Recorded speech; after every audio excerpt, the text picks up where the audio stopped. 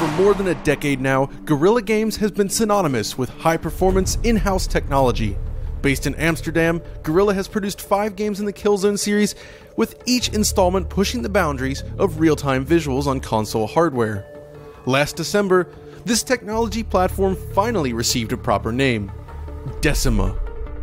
Now with its latest game, Guerrilla is taking its engine to new places by embracing a massive open-world environment without compromising on fine detail.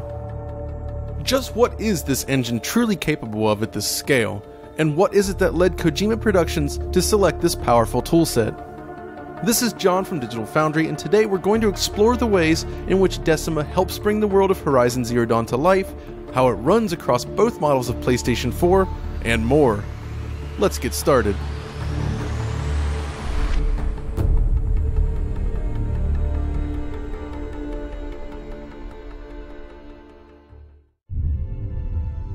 Let's start with the basics, shall we? As expected, Horizon Zero Dawn supports both the PlayStation 4 and of course the PS4 Pro.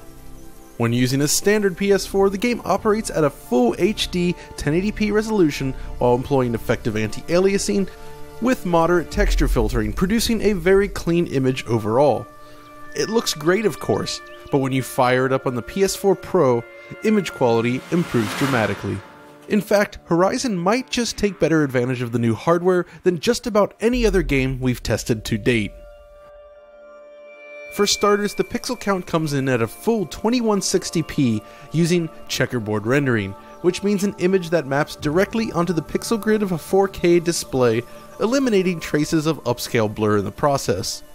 Checkerboard rendering feels like an obvious step for the team, with Guerrilla standing as one of the first developers to embrace alternate rendering techniques such as temporal reprojection, which was utilized with the multiplayer portion of Shadowfall in order to achieve higher frame rates. We've seen full 2160p checkerboarding in other games as well, such as Rise of the Tomb Raider, but the results here are decidedly more impressive due to a very high quality anti-aliasing solution. Distant detail remains remarkably crisp, while shimmering and in-surface aliasing are kept to an absolute minimum. It's one of the cleanest looking console games we've ever played. The Pro version also features improved anisotropic filtering, as well as a couple other enhancements we'll discuss later on. Owners of 1080p displays can also breathe a sigh of relief. Horizon offers full support for downsampling. Image quality is certainly impressive, but there is so much more to the visuals on display here. What stands out perhaps more than anything else in the game is the environment itself. Horizon features one of the most richly detailed open worlds we've encountered in any modern open world game.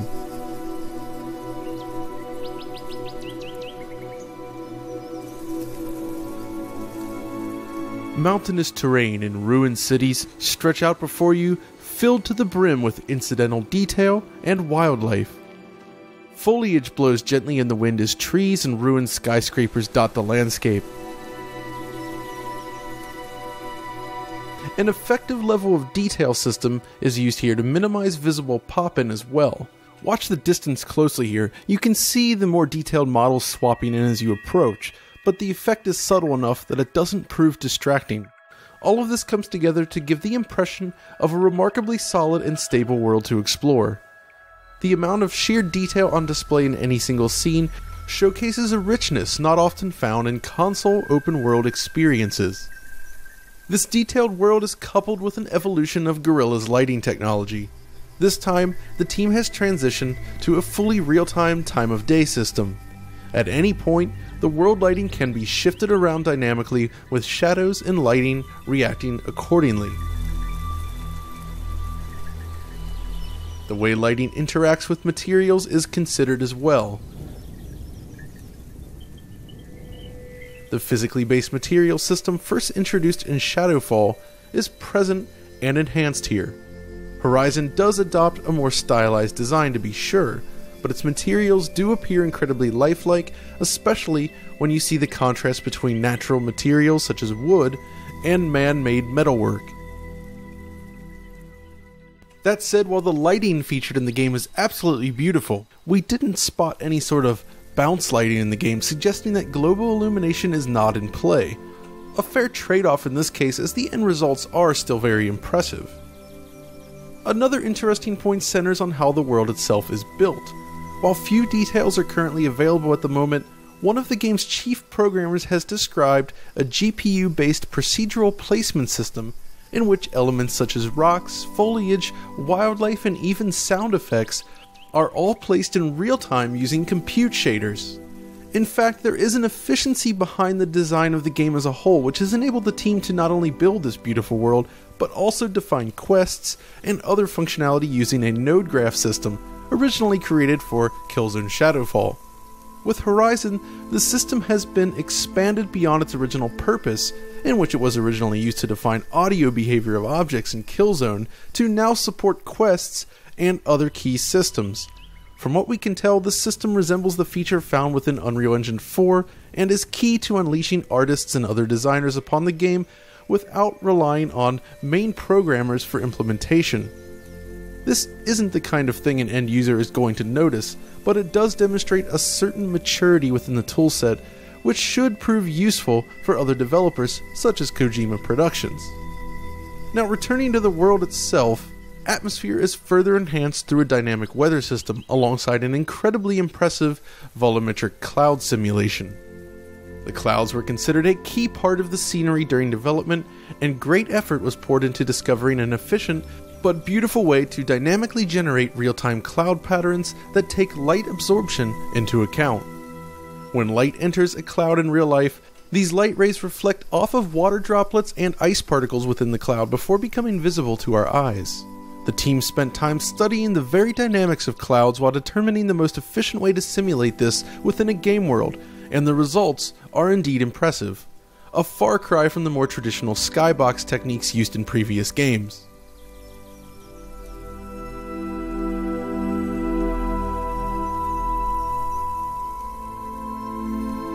Horizon also makes use of true volumetric light shafts throughout the game. Beams of light can slice through the world and fill the screen with an atmospheric haze.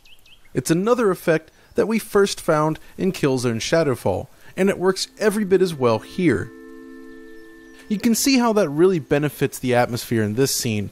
The way the sun haze sort of hangs in the air, and the way the light shafts slice through scenery. It looks great. On the flip side, the method used for rendering water reflections doesn't quite inspire the same reaction. Screen space reflections are present, of course, but only in limited capacity. Most of the reflections seem to rely exclusively on cube maps instead. Streams of water such as this are much better looking in motion though. Of course, the water never actually reacts to the characters moving through it either. The same can be said of the foliage throughout the game. Running through a dense forest or a grassy field, much of the visible foliage does not react as Aloy runs through it, perhaps a sacrifice necessary to achieve such stable performance. Still, the presentation of the environment as a whole is absolutely incredible in this game. This is easily one of the best looking open world games ever made. Now, situated within this beautiful world is a range of detailed characters. Aloy, the game's protagonist, is presented with detailed clothing that moves and reacts realistically as she runs through the world, while her hair is a complex weave of textures and geometry that behave as you would expect. The way her model reacts realistically with lighting is also remarkable here. And the close-ups of the characters tend to look pretty great in most cases, with excellent shading, but the stylized appearance can result in situations in which the characters look somewhat less realistic than you might hope. You'll encounter a wide variety of major and minor characters throughout the world, of course, all sporting plenty of detail on their own. Many incidental NPCs can be found across the land, and each is suitably detailed. A crowd system is in use as well, enabling scenes with lots of individual characters grouped together, all animated nicely. You're not going to see anything like Assassin's Creed here, mind you, but it works pretty well within the context of the game. The real star of the show, however, is almost certainly the machines found wandering across the game world. From the sleek Watchers to the breathtaking Longnecks. Each machine is superbly detailed both in terms of construction and materials. The realistic play of light off of each metal plate helps ground them within the environment, while the wires and mesh acting as connective tissue lends them an almost organic appearance and motion. The design and movement of these creatures is truly outstanding and a high point for the game's presentation. When the machines and the player engage one another, we also see the robust animation system in action, as well as some neat physics interactions. Animation is a strong point for Horizon. Animation blending is used to great effect, enabling Aloy to seamlessly present a wide variety of expressions and movements at once. The game feels extremely fluid to play as a result, at least in most situations. Animation is further refined thanks to inverse kinematics calculations, which allow Aloy's feet and body to shift naturally based on the slope of the terrain. You can see this when running both up and down the hill here. Pay close attention to the way her feet intersect with the terrain. The way the creatures move across the landscape and attack the player looks excellent as well. When encountering these foes, the machines can actually trample down trees and buildings as well. And not only does it look cool, but it actually figures into gameplay at points, since it can become difficult to hide from an aggressive beast on your trail when it destroys your cover. This also highlights some of the impressive particles and effects work in play. Just look at this action here.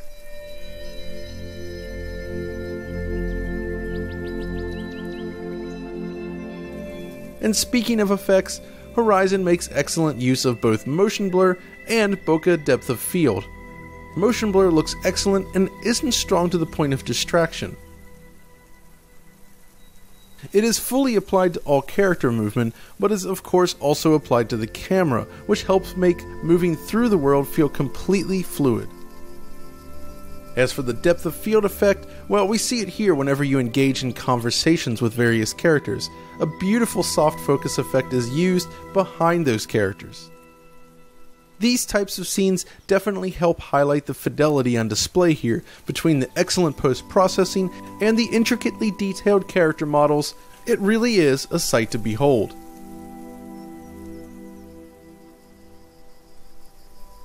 We also have shadow map quality to consider here. The filtering used on these shadows is absolutely superb in this game. The edges are clean and devoid of any visible artifacts that you typically see in larger games like this. The downside, of course, is the limited distance in which high quality shadows are actually displayed. The shadow cascade quickly jumps from razor sharp to rather blurry. Fortunately, it's not hugely distracting here, but it is something you'll notice specifically in foliage-dense areas.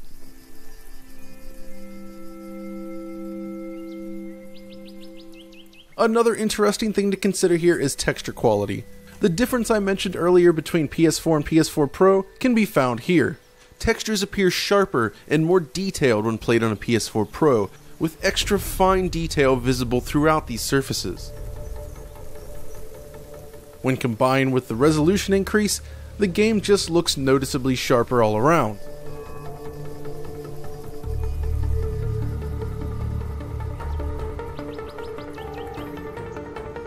So we've established then that Horizon looks great, but one of the potential downfalls of any open world game are the loading times. After dealing with the incredibly lengthy waiting times in titles like The Witcher 3, Horizon feels like a breath of fresh air. Okay, so the startup loading time here when you first boot the game up is not especially quick and can still take 40 seconds to complete. But it's the loading you encounter upon death that makes all the difference.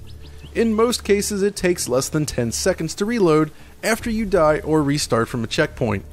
Fast travel can take a little while longer if you choose to use it, but again, it's quite acceptable. The basic idea is this: once you're in the world, things load at a reasonable speed here, and it never bogs down the experience. Oh, and I should also mention that the loading times are virtually identical between the PS4 and PS4 Pro using the default drives. It's also worth mentioning the performance here again. For all of the incredible visuals on display in this game, what makes it most impressive of all is the stability of the frame rate. Horizon delivers a near flawless 30 frames per second experience on both the PS4 and the PS4 Pro in most situations. There is no stuttering here, no hitching, or any other interruption to fluidity. The frame pacing is perfect. It's a buttery smooth game which makes the simple act of traversal feel so much more enjoyable. A huge triumph by the development team here. One additional detail worth pointing out here is the quality of the pre-rendered cutscenes. While the game focuses on real-time cinematics for the most part, some of its bigger scenes, such as the introduction, are presented as pre-rendered movies instead. If you had one. As a game that has been in development for so long, there was always the chance that these movies would have been captured and stored at 1080p, but instead Guerrilla has opted to produce full 4K versions of these videos, and they look great.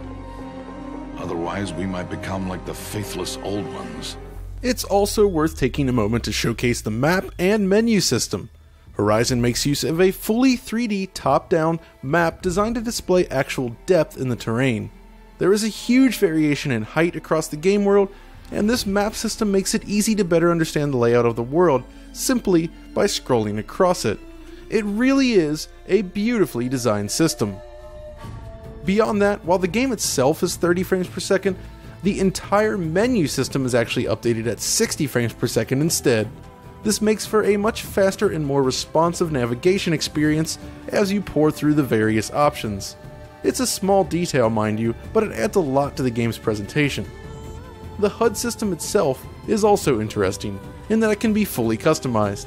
Everything defaults to an on state, but it's possible to disable all of the various HUD elements or switch them to a dynamic mode if you choose. Beyond that, all of the fonts and graphics used in the game are rendered at a crisp native 4K if you're using the PS4 Pro, and of course still look good on a regular PS4 too. But that's not to say everything here is pitch perfect. There are a few very minor issues with the game that I ran across that are worth mentioning.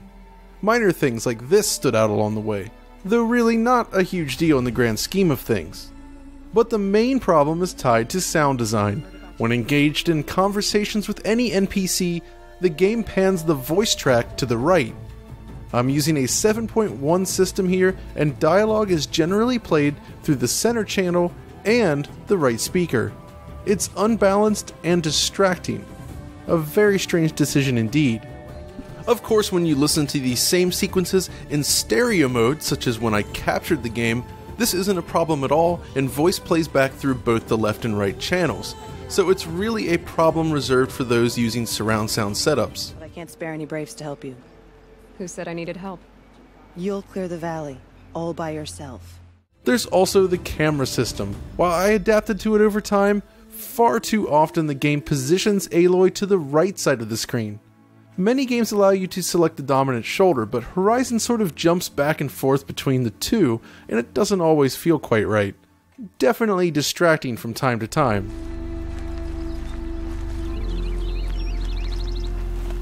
Lastly, there's the lip sync. While it's perfectly fine for main characters and whatnot, once you start taking on side quests and talking to less critical NPCs, well, things start to look a little off. You came back! How did we fare? See what I mean? It basically feels as if the quality of the lip sync is tied directly to the importance of the character, with main characters receiving the best quality facial animations, mid-tier characters looking reasonably okay, and low-tier characters looking just kinda off.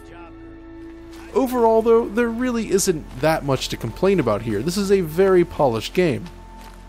And Horizon is a remarkable title, not only for continuing to uphold Guerrilla's tradition of producing technically astounding games, but also for delivering big time on the game part.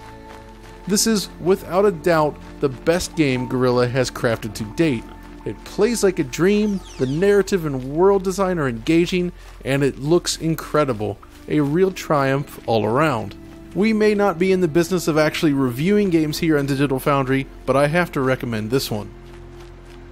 And with that, we've come to the end of another video. If you enjoyed this look at the game, be sure to like, subscribe, and follow us on Twitter. And until next time, this is John, signing off.